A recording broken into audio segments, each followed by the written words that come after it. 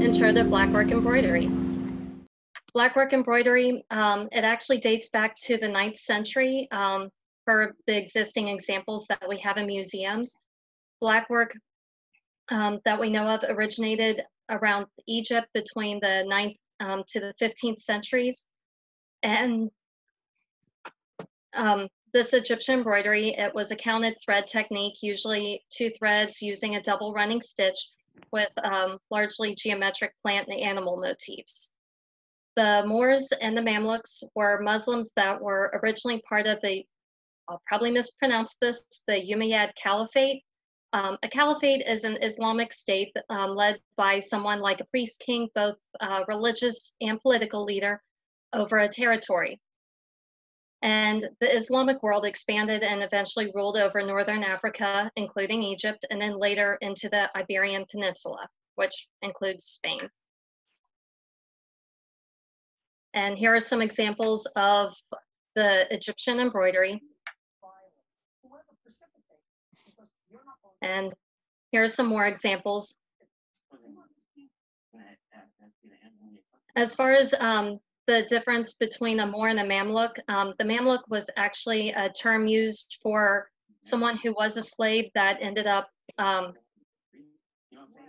being in the military and becoming a higher up, and so they ended up being authority figures. The Moors were simply, that was a name that was given for people of Black descent to differentiate them from the Romans and anyone else that was in Spain. Here is a map of the trade routes from the 11th through the 12th centuries with the, sorry about that, with the trade routes and also the Moorish occupation of Spain. Blackwork embroidery was able to go through Europe and became popular during the 16th and 17th centuries. And here are some examples of European blackwork. You can see the sleeves for Bess of Hardwick. In the full portrait, she also has blackwork along the collar. And then the other one is an enhanced picture of Jane Seymour's cuffs. Jane Seymour was the 3rd wife of Henry VIII. So what's blackwork? Blackwork is a reversible embroidery stitch, usually done with silk thread on linen.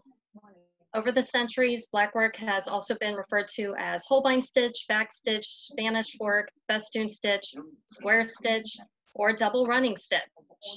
By counting the threads, the double running stitch, it's a series of 2 journeys.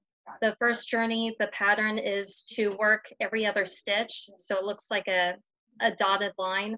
And then on the return journey, you fill in the blank spots to create one continuous line. So what materials do you need? A slate frame is preferred. That's more historically accurate. If you don't have a slate frame, then you can use a hoop frame, but that actually did not, hoop frames did not become popular until I believe it was the 18th century with, I think it's pronounced tambour work. Aside from the frame, you'll also need your linen fabric, silk thread, needle. Beeswax is optional. I recommend it for at least the ends of your thread, and then pattern. Here's an idea of what slate frames look like. There's one example, it's German from 1568. That's the engraving. There's also a painting from the mid-1400s. And then what type of needle would you use? Honestly, I use whatever needle I happen to have. A lot of them I've gotten from cross-stitch kits. Then as far as the type of silk thread, I recommend using, and I'll probably mispronounce this as well, the soie perlée. It's a twisted silk thread that you only need the beeswax to apply to the ends. There's also a soie ovale, which it's untwisted silk thread. It's shinier than the twisted silk thread, but I found that with the soie ovale, it tends to fray more. Blue, red, and brown, it could be faded black, were common embroidery threads in pre-15th century Egyptian embroidery. The brown threads that we see in the examples in museums today may have originally been black, since the iron used to dye the threads the iron can erode over time and erode the thread. Black silk thread on white linen was definitely the most favored in Europe. Red thread was occasionally used. In England, gold and silver threads were also used. However, due to the sumptuary laws, there was a restriction on this, that gold and silver and pearl embroidery, it was only reserved for dukes, marquises, earls, and including the children of all three, viscounts, barons, and gentlemen of the garter. Here's an example of a woman's Italian shirt from the late 16th century in the Textile Museum in Prato. Can Gutermann silk thread be used? Gutermann silk thread, if you happen to see my video footage, I can show you this more in a minute. It's thinner, it is machine washable, so it's a nice thread to learn to work on, especially if you want to buy it cheap. You can use like a Joann Fabrics coupon and get it at a discounted rate. But if you're going for historical accuracy, or if you want a thread that is more bold, then I would recommend not using this, because it's thin. If you look in the bottom, let's see, the bottom left picture, you can see the top thread looks much thinner while the other two are bolder. The picture of the cuffs on the right, that was actually a shirt I had made for my son when he was about 5 years old, and he ended up wearing it as his youth boffer shirt. And that's the one nice thing, the Gutermann silk thread, it is machine washable, because since he was doing youth combat in this shirt, it got washed a lot. The embroidery, or the Moorish embroidery, had been used to decorate various household items such as towels, napkins, cushion covers, as well as garments such as robes and veils. In Europe, clothes were mainly the items that were embroidered, and these included the shirt sleeves, ruffs, cuffs, coifs, doublets, nightcaps, falling bands, along with handkerchiefs. Now, what about pattern? There are many options as far as a pattern. Here's two examples. These are samplers. One is an Italian sampler from the 16th century. There's also Jane Bostock's sampler from 1598. You can also find other examples of physical items that exist in different museums. You can also look at other samplers. You can look at paintings. So there are options out there. Here's a simple pattern to maybe start out with. The first one on the left, it's a silk linen, silk thread on linen. It's Egyptian. It's from about the 13th or 14th century.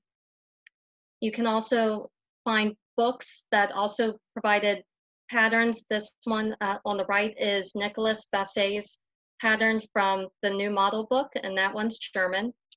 Or if you really want a simple pattern, if you look closely at this lady's neckline, it's a simple dashed line. I don't know how much more simple you can get with blackwork. So to do blackwork, like I said before, first you want to weave your thread in and out, and you want to start from one side of the fabric and go to the other side. And once you have completed that, that is your first journey, and then you want to then go back and complete your second journey, filling in all of the spaces. If you look underneath where I say return journey in the picture, it shows 1, 2, 3, 4, 5 to the end, and then turn, and then go 6, 7, 8, 9. I recommend weaving the tail of your thread on the underneath side of the pattern. Another option is you can tie the end of the thread, tie a knot in it. The only thing with that is if you tie a knot, I actually had one that I put through the washing machine and the knot pulled through the linen. So lots of tears with that, but knots are an option, or weave the tail.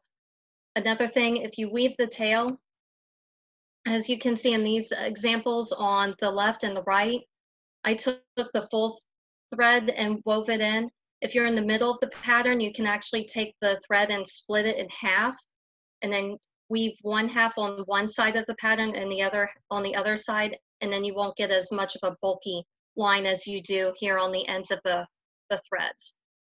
The picture in the middle is actually the backside of a sampler from 1701. I know that's out of our time period, but it's still embroidery to give you an idea of what a backside would have looked like on a sampler. And then once you've embroidered your piece, then you attach it to your garment. It helps to measure out the frame compared to the size of the item that you're stitching. If you look in the bottom left picture, you'll see where I've got 2 rows of, it just looks like a line with crosses. I had to measure my husband's neck because my frame is only 15 by 15, while his neck size is larger than 15 inches. So I ended up having to split the pattern in half and then put a seam in the middle and merge the 2 side by side on the back. And if you want a challenge, Blackwork it also inspired this. It's actually reversible cross stitch. So that was one thing I did not know was a thing until last year, that reversible cross stitch also existed. Let me get out of that.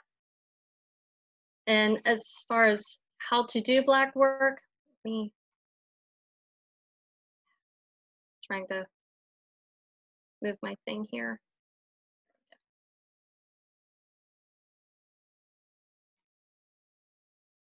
Let me see if this will play. And this will show you more of how to do Blackwork itself. Hey, Lynn, you may have to go back. You may have to go out of screen sharing and then go back into it for the video portion. Oh, so I have to stop sharing and go back to sharing? Yeah, try that. And then when you bring up your video, then hit the screen share again.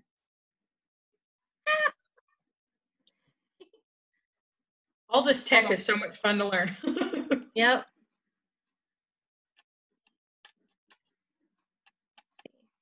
Sorry about that. No, you're fine. Okay, let Here me we go. Back here.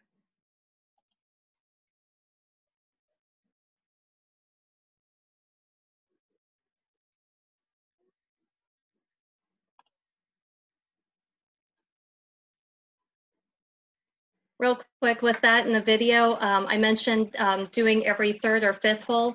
When you look at the linen fabric, you'll see the holes are pretty easy to look at.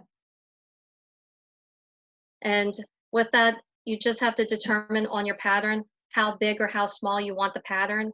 If you do every 3rd hole, the pattern tends to be, I don't know if you can see the video, I'll show you when this video is done, but it tends to be smaller and more intricate in detail. But if you do every 5th hole, then the pattern is larger and it doesn't take up as much time trying to embroider it as it does every 3rd hole. But Lynn, I'm sorry to yes. stop you. Will you turn on the computer screen sound if you go back out and stop your screen share? And then there would be a little button that says share with computer sound, and then because the video's playing, just the sound isn't on it. Oh, so did no one hear me with that one? No, we heard you, but not the video. Oh, okay. You see where it pops up now and says, okay. All right, hit play and we'll see if it. I'm going to do this. Let's see if That. okay. Can I ask you a question real quick before you Oh, go sure. on? Why is it you're choosing odd numbers instead of even numbers? Like you talked about making it 3 versus 5 as opposed to like 2 and 4. Personal preference. Okay. I think 2, because you'd pretty much be going in one hole and down the next hole. And I think that would make it just too small.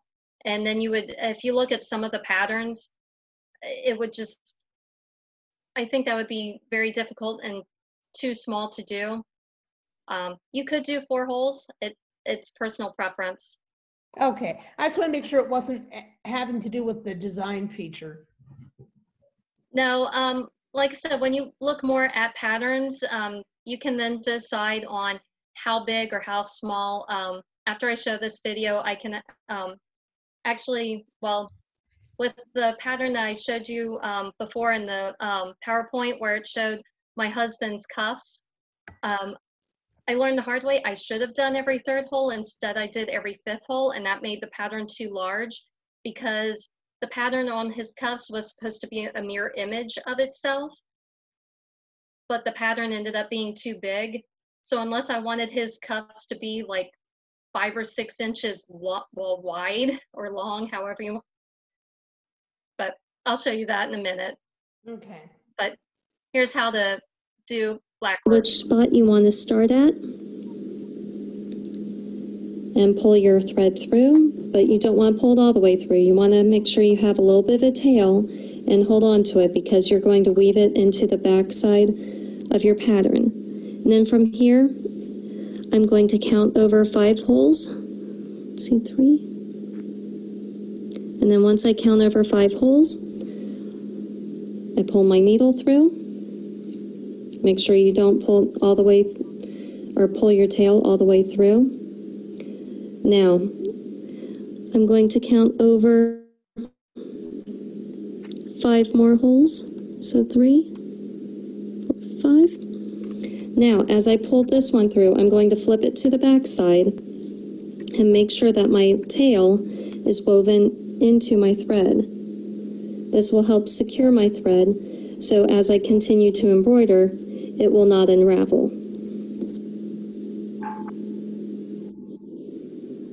And see, I have now secured it. And then from here, I'm going to do another 5 holes.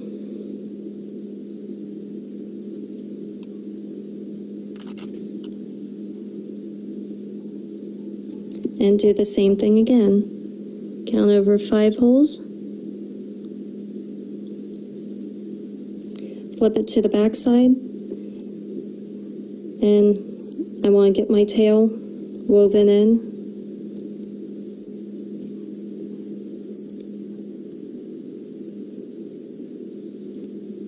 And then once I know it's in there, then I pull tight. And sometimes I like to pull my tail tight just to make sure that it works. And then from here, I'm going to do my first up stitch. As you can see, already I'm doing every other stitch. So as you continue to work your piece, it looks more like a dotted line. And then this is known as the first journey. And then once you finish your first journey, then you will go backwards and fill in all of your spaces to make one continuous looking line. So from here, I'm going to go up 5 spaces diagonally. As you can see, I like to use my needle to as my placeholder as I count my threads to make sure that I've counted up and over the right number of spaces that I need. And I do the same thing from underneath the linen. I don't know if you're able to see my needle or not, where I count up 1, 2, 3.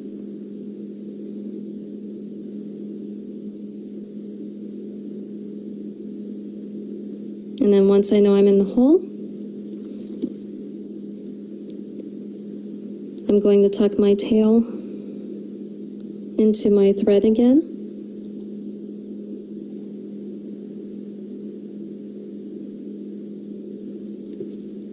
And then pull my thread tight. You always want to make sure that your threads are nice and tight. That way you have good tension on your fabric. Otherwise, if your threads are loose, then your thread on the back side can come loose, plus also it just looks sloppy. And then from here, if you see on the pattern, I've gone up 1, up 2, diagonally. Now I'm going to go vertically up 1, horizontally over 1, and then vertically down 1. And then I will return back the way I came and then do the same thing on the right side. So from here, I'm going to go up 5 vertically.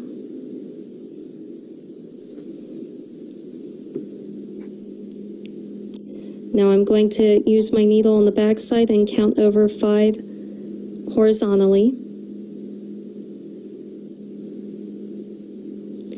And if you have done this all correctly, this hole, this stitch up here should be in the same line as the stitch down here. That way everything looks very even and everything is geometrically pleasing.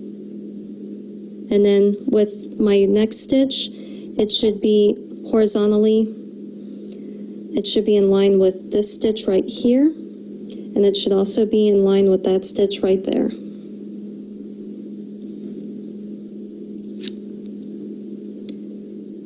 And then I'm going to go back up to my first stitch, and I just realized I went through the wrong hole. I went one up too far, so I'm going to stick my needle in and pull back out and go back through the correct hole. And see, pull tight there, and then go through there, and then come back through here. Now I'm going to do the same thing on the right side. I'm going to count over 5 holes.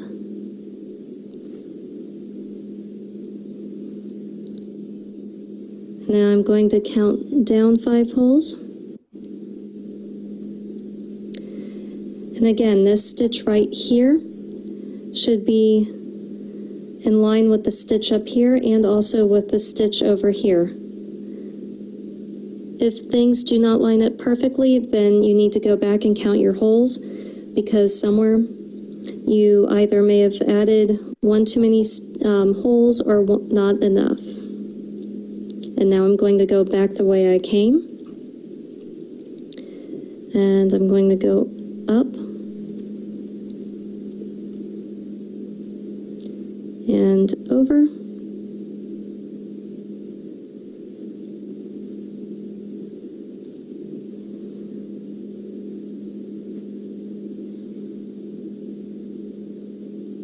Down, and now I am back to my original line. And from here I'm going to count over 5 holes.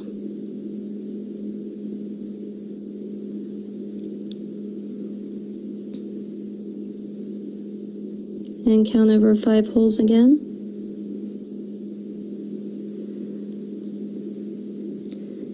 And as you can see, this stitch right here is in line with that stitch there. Everything runs evenly and perfectly. And I pull it through. And it helps to go back to your pattern and make sure you're doing everything correctly. On this specific pattern, there's 1, 2, 3, 4, 5 spaces in between each little, I guess, leaf. So as you can see, I've done 1. On the back side, there's 2. On the front side, 3. So I need 4 and 5. So I'm counting over 5 holes.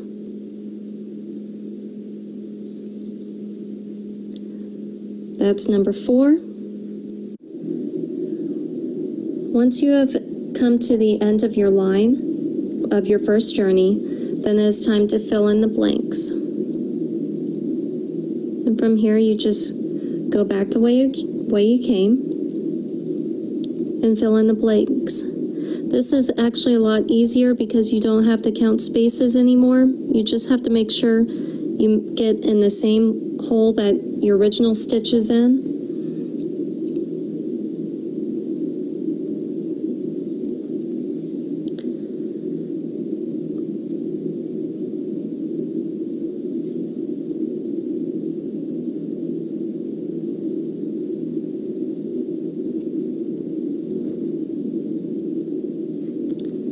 And as I fill in my line, not only does it look like one continuous line on the front side, but if I flip it on the back side, here, I'll do it right side up, it looks exactly the same on the back, just the mirror image of what was on the front.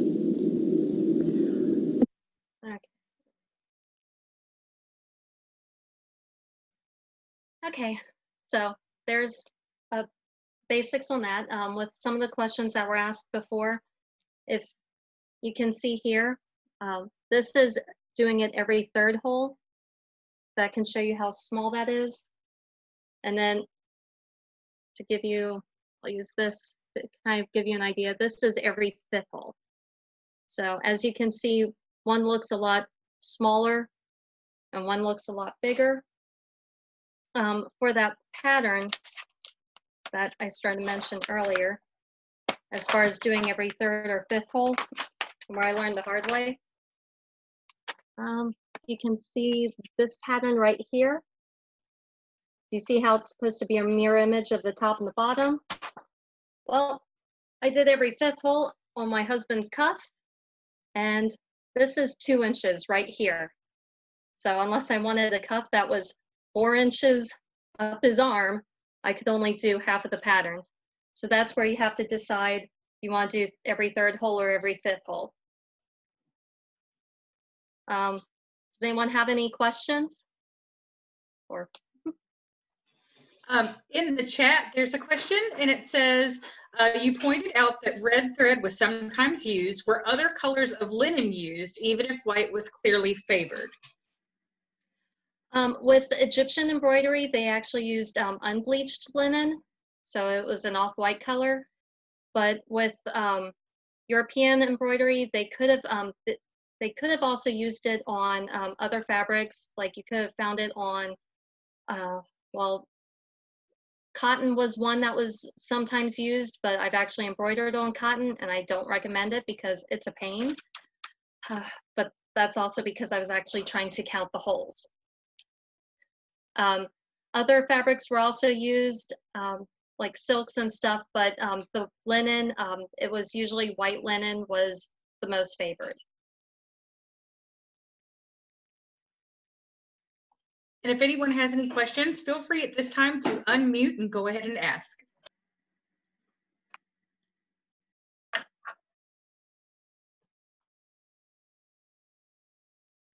No one jump up at once. I have a question actually. So you talked about the silver and gold work. Is that the same? Now would it be using the same patterns as the black work, or would they have their own specific different kinds? Because I've seen some examples on like now I can't think, Elizabethan embroidery, where it's kind of like very thick, like lines, like curling lines. Is that the same sort of black work, or is that more of a embroidery type situation? Of course, I don't have a picture of it right now either. Yeah, yeah, with it, it could have been used for the black work. It may have been used for just kind of an accent, like it may have only been on part of the embroidery, not the whole, like not the whole cuff, but just like a little, I don't know, accent on a leaf or something like that. But because of the sumptuary laws, you had to watch it as far as who could use it and who could not. So does that help answer the question? Okay. Did the silver or gold work, was it laid out geometrically, like more geometrically like black work was as well? Yes.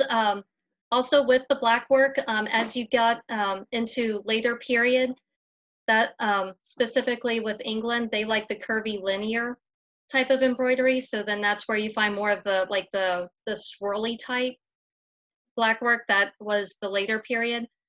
The Moors had, they loved everything that had symmetry to it. So with the Moors, everything was geometric. But then as it made its way through Europe, things got like I said, in England, they had more curvy linear lines. And so with that, that's where you could have like the gold or the silver accenting certain curves, or like I said, leaves or anything like that.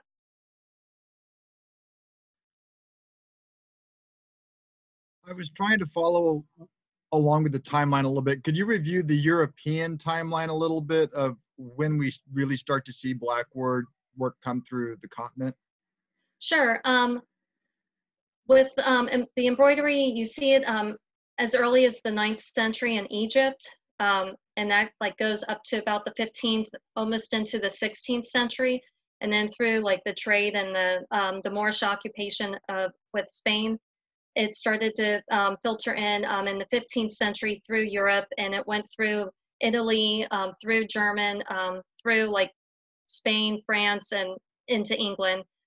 Actually, there is a quote, I'd have to look it up, where Chaucer actually makes reference to blackwork embroidery, and I believe it's The Miller's Wife's Tale.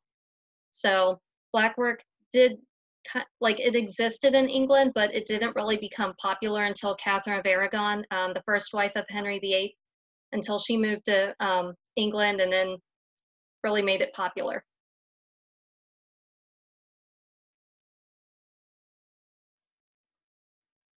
But does that help? Okay, Yes, thank you. no problem.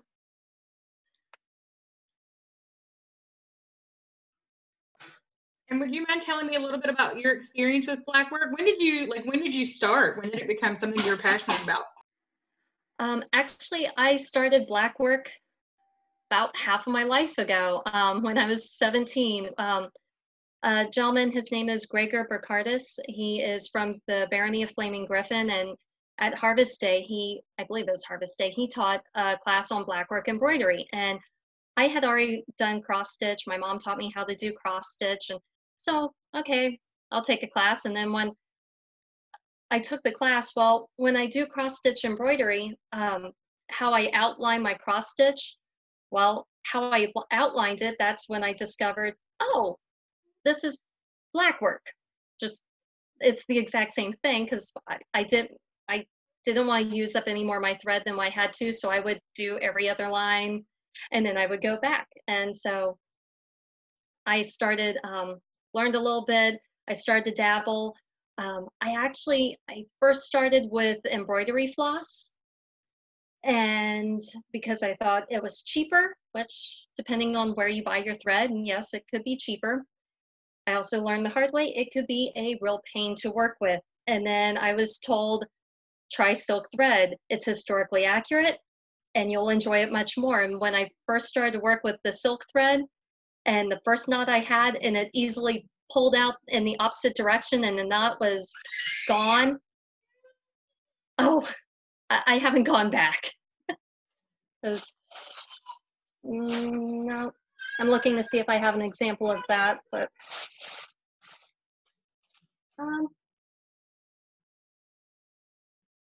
yeah, here's one that I did with the silk thread, or sorry, the embroidery floss, and like right here is a knot. And with the embroidery floss, because I would take one strand out of the bundle of 6, it tends to coil up on itself and knot on itself. And then once there's a knot, it's almost impossible to pull out. And so then you would just have to try to weave your mistake into your pattern. But yes, since then, I started when I was 17 and just learned things here, learned things there. I made a sampler. This one is 16th century Italian. Let's see, this one actually is a partlet I did. This is where I learned the hard way with to use, I prefer twisted silk thread rather than untwisted. And that's because if you look on the underneath side, I'm trying to zoom in, if you can see where the thread is fraying a lot, that's also where I learned beeswax. Beeswax is also good to put on the ends, so got my little beeswax here. So. I was going to ask, you were talking about they found examples of red used instead of black. Was there any significance to the red thread versus the black thread? Kind of like how you said the gold and silver embroidery was just for the higher status people. Was red have any significance versus black or any other color? Not, well, with the Egyptians, with the Egyptians, it was just, that was one of the thread colors that was used for European.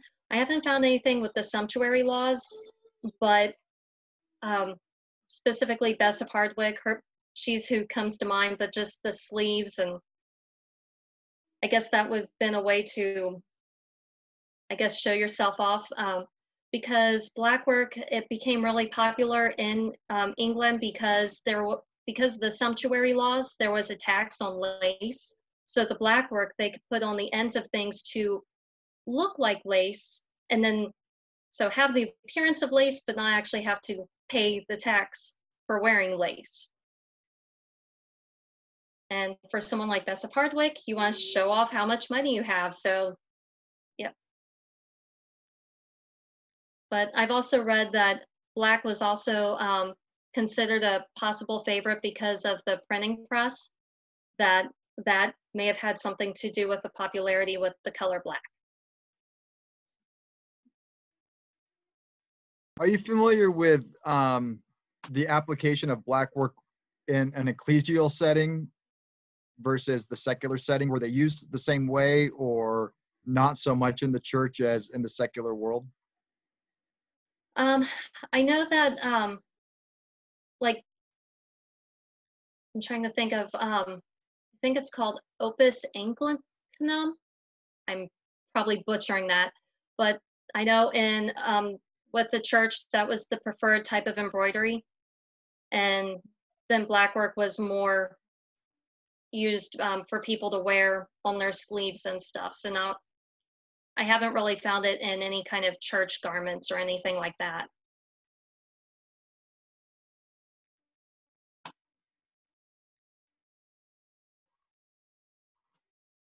I've got some more modern pattern books for blackwork, and they have a lot of like making an outline of a shape and then filling it in with a blackwork pattern. Was that when did that happen?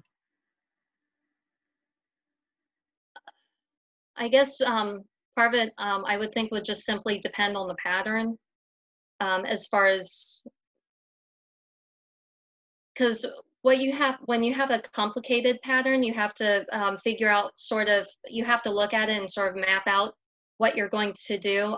Specifically, one comes to mind. It looks like a lattice pattern, and I believe it was on a collar, but it looks like it's kind of interwoven. Like if I don't know if you can see me going like this. And so then you had to figure out on that pattern which thread was going to go up and down, and then the next thread, which one was going to go up and down, so you don't have threads overlapping.